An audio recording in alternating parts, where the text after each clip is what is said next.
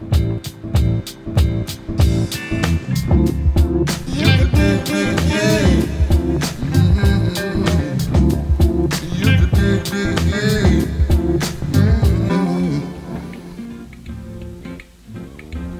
want to push your company's Facebook campaign to the next level?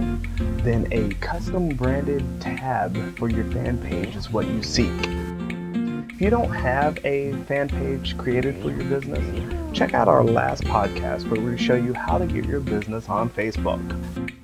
Before I show you how to create a custom tab for your company's Facebook fan page, here's a word from our sponsor.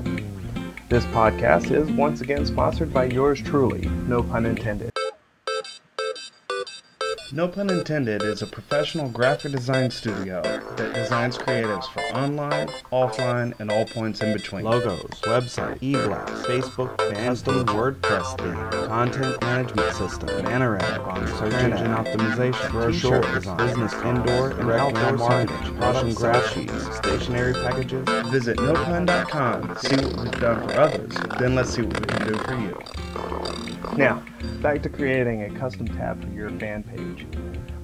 Let's first take a look at what the big guys are doing and see if some of their ideas can't help your business grow. Coca-Cola showcases photographs and videos submitted by customers showcasing the funner side of Coke, while Red Bull ran a scavenger hunt that created a cult following within their customers. Pizza Hut promotes their iPhone application along with special deals, while Macy's asks fans for feedback on products as an informal focus group. Not bad. Once you have an idea of what you would like to do, then it's time to design. You can use Photoshop or Fireworks, but I prefer to use Illustrator to create the designs. Keep the design no wider than 760 pixels wide, and remember that the most important element should be above the fold. Import a JPEG of the final design into Fireworks, so you can begin to lay out each element with squares. Name these squares something descriptive, all as one word. Then export the Firework file as CSS and images. This will give you all of the HTML and CSS code needed to create a Web 2.0 W3 org compliant design to use for your fan page. Now, break up each graphical element as individual images. JPEGs for photos and gradients, GIFs for line art and logos.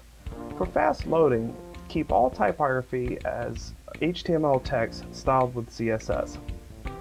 Facebook makes a lot of things easy, but a custom tab, not so much. There's some cleaning that you'll need to do to your HTML before you can add it to your Facebook fan page. The HTML and body tags are already rendered by Facebook, so these tags and, well, all code should be deleted except for the code exported from the Fireworks file, along with the header tags. The header tags is where you're going to copy and paste all of the CSS code needed for the page. Then make sure all the links to your images are converted from relative to absolute paths. Finally, you need to Google FBML and install this application to your fan page. Your install is successful when your application is on your dashboard, kind of like this. This is the application that allows you to add your custom HTML code to your Facebook fan page. Simply click Edit, then copy and paste the code. The box title will be the name of the custom tab once it's published. Add the page and you are done. Now you have a custom branded Facebook fan page. Boy, that's a lot to say. That is sure to leave a lasting impression on your visitors. Now, go and tell the world about your fan page, and I hope you attract thousands of fans that become valuable customers. Customers you would have missed by not having this effective Facebook campaign to begin with. I hope you've enjoyed this podcast and found it to be a reliable resource of creating a custom branded tab for your Facebook fan page. I invite you to share your experiences with having your business on Facebook. Share their experiences either on our Facebook fan page or at nopun.com at our blog. If you have any questions or would like to request a topic, email me at noel@nopun.com. I look forward to hearing from you.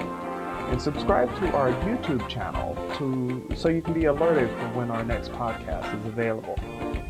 And of course, remember this podcast is brought to you by No Pun Intended, professional graphic design studio. Visit nopun.com to get your next project started today.